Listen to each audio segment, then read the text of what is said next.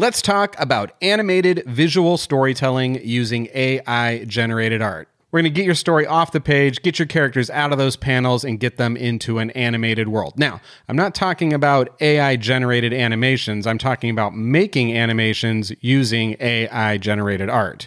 There's a difference there. Let's take a look. Welcome to Camp Peculiar. My name is Aaron, and this is a channel dedicated to visual storytelling using AI art. Today, I'm taking you on an introductory, sort of an overview of how to take your animated AI art or your comic strip and turn it into an animation short. We're talking about what software to use and, more importantly, what software to not use. My general workflow, things to think about when you're doing it. About a week ago, I made an AI art animated short called Lone Star, which was about a cactus pun battle out in the desert, a showdown, if you will, centered around cactus puns. It was made with 100% AI art, other than some particle effects and then a little script I wrote to throw the tumbleweeds out into the desert. It was 100% AI art, and I think it is a fantastic time to be thinking about taking your AI comic or your AI generated art and getting it into an animated form for YouTube.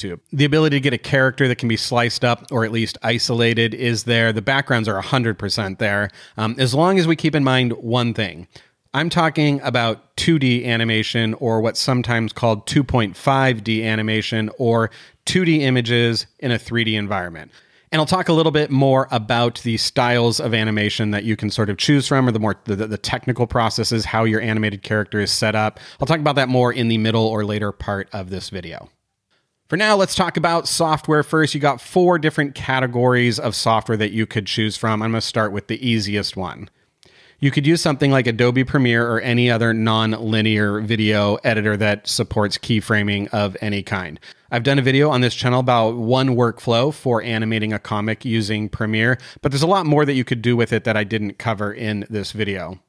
Where I think Premiere excels is that it's easy to use, it's relatively quick. A lot of people already have the skills to sort of cut up video timelines and things like that, and there's a lot of training on Premiere available. Premiere doesn't have a 3D camera, and it doesn't have a bones system for attaching your 2D images to like skeletal systems or anything like that. It does come with a number of built-in video effects, and a lot of those can be used to get great results. My suggestion, if you're going to use Premiere, and I'm happy to do a whole video on this, is to use something that I've coined, I'll call it the sequences as animation clips, which means I wouldn't attack an animated project in Premiere, an AI art animated project in Premiere, by just putting your assets on the main sequence timeline and keyframing them as you go. I think that would yield a complicated and messy result at the end. I would be more in favor of creating all the animation clips you think you're going to need: running, walking, standing, breathing, idle, whatever it is your piece calls for, creating those as their own sequences in Premiere, and then just dragging those sequences as if they were animation clips onto the main timeline.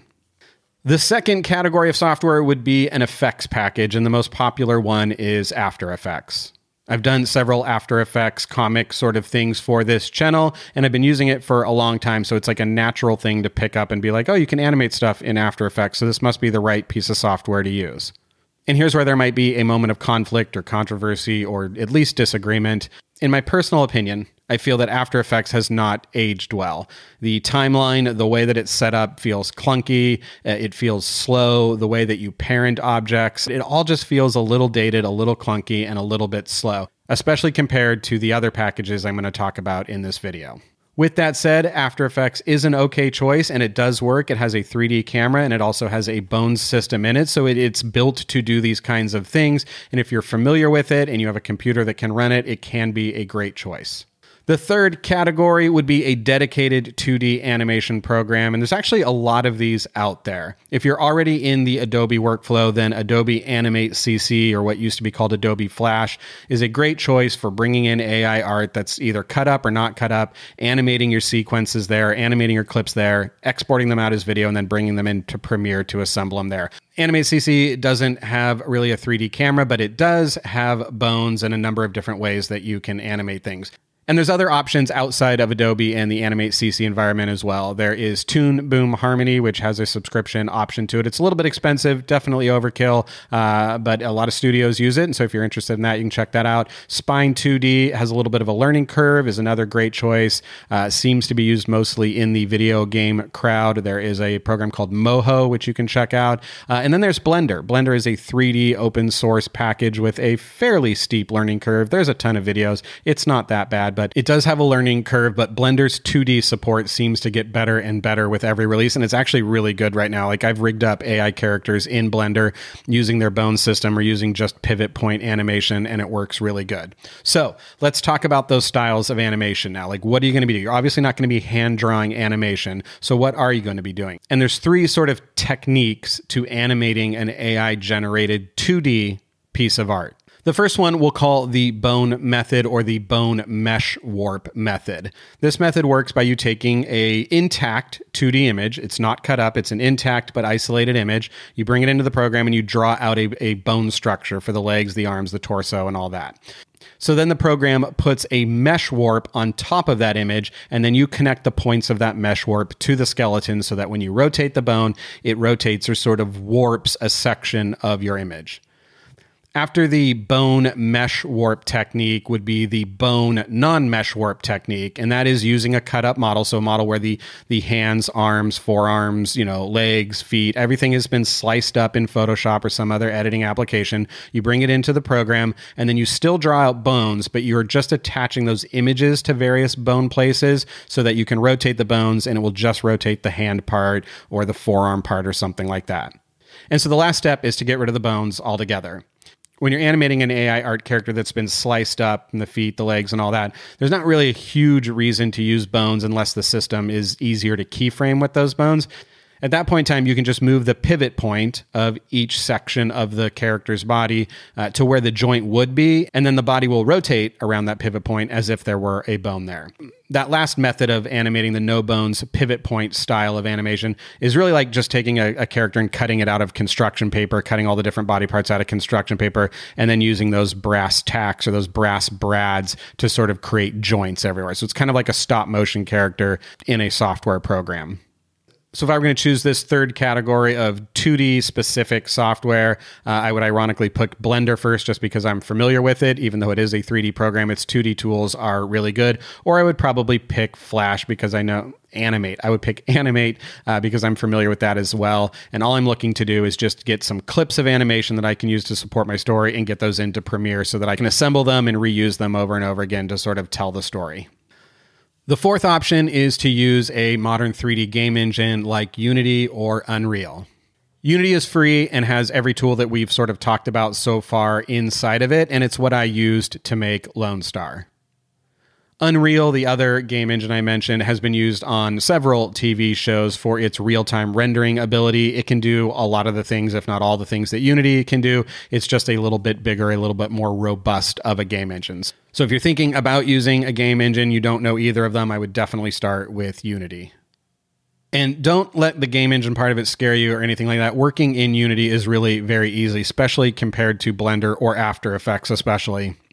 It does have a learning curve, which I am happy to go over. But once you get over that, once you get past that learning curve, you get a lot of neat things for free. First, you get all the other things I've talked about. It has an animation editor and builder and a bone system and a mesh warp system. It has all that stuff embedded in it, and it's really easy to use. You're also going to get shadows and things like that done for you as you build your set. And it really is easy to import the art, put it on the stage, and kind of move it around. But the two biggest benefits to using Unity are the ability to create the clips of animation and reuse them on different characters and call them up whenever you need them, and the camera system. Unity has a package inside of it called Cinema Machine. Cinema Machine is really good at doing cinematic camera movements with very little effort on the user's part. It just kind of works. The camera knows how to move from location to location, and I used it heavily, extensively on Lone Star to get every single one of those camera movements. So real quick, my workflow is to start in midjourney, and then you have to ask yourself a really important question first. Is this kind of just a one shot of a character where you know the pose that you want them to be in, and you're going to only animate sort of that pose kind of happening start to finish? If that's the case where you know the pose you want your character in and you're only looking to add a little bit of motion or movement to that pose, I usually go with a prompt that sounds like character description, then pose description, then additional details, then the words clean, no background, and then the style information. If you don't know the pose, or you want something more flexible or that you can do more types of animated clips with, then I usually go character description, then standing tall, arms stretched out, or arms held out to both sides, and then again, clean, no background. This pose in rigging language is sometimes called a T-pose or a reference pose or a bind pose. If your plan is to cut out all the different body parts so you can do pivot point animation, you're probably going to run into some issues here next to where the backside sort of lat is and where the inner thigh is. If you're going to do cutout animation, you'll probably need to fill these in or do some sort of like photo bashing to get these parts cleaned up so there aren't huge gaps in anatomy. I then take it into Photoshop, just kind of clean it up, bring it right into Unity. And honestly, Unity's rigging and skin weighting. Skin weighting is where you control the amount of influence the bones have on particular areas of the mesh warp. It's so good that there really isn't a need for me to cut up the models in Photoshop anymore. So what's next? I really think that generating an AI character or characters that you want to tell a story with and then bringing them into Premiere after you've cut them up in Photoshop or whatever program you want to use to do that, I think that's a good place to start. And then when you're in Premiere, just building a couple of really basic animation clips, maybe just a breathe cycle or just an arm raise or something to accent a bit of your comic panel. I think those things are pretty achievable, and I'm happy to do demonstrations of any of that process. After that, or if you're already sort of comfortable with Premiere or you just kind of want to jump into the game engine thing, I think that is probably the future. Game engines are so much more than just about making video games now. They are content sort of environments, content authoring environments, and experience authoring environments. And Unity's free to download, to install. There's tons and tons of videos on them. Most of them are going to be about game development, which you're not going to be interested in because we're only using a really small subset of what Unity is capable of, and that is like its cutscene basically tools. The tools you would use to make a cutscene in a video game is kind of what we're talking about. We're just going to get rid of the video game and just do the cutscenes. So I hope you found that overview helpful and or at least interesting of where things are at and where they're going. Again, I'm happy to do sort of demonstrations or tutorials on those. Leave a comment down below on what you're working on, what you would like to see, what you're interested in. I'd be happy to respond to that. Thanks for watching. Don't forget to like this video and subscribe to Camp Peculiar, and I will see you next time at that camp I just mentioned, Camp Peculiar, because that's the name of the channel. I don't know. It's the end of the video.